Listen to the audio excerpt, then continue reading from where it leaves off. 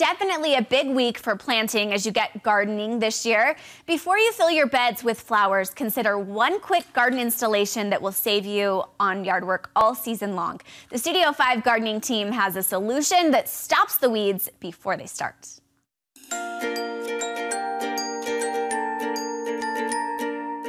If you overhead spray your beds and you water them as frequently as the lawn, you are accidentally growing weeds.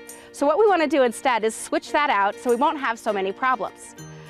An existing landscape can be switched to drip irrigation pretty easily, and we can end up with a lovely grid like this for plants that we then cover with mulch.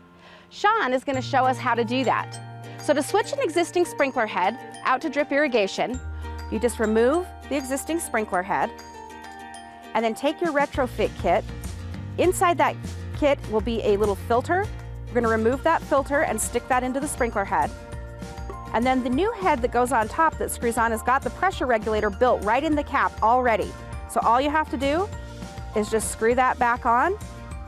And then after that's attached, you're just going to hook your drip irrigation lines up to it and run those through the beds. Any leftover sprinkler heads that you no longer need just simply need to be capped off.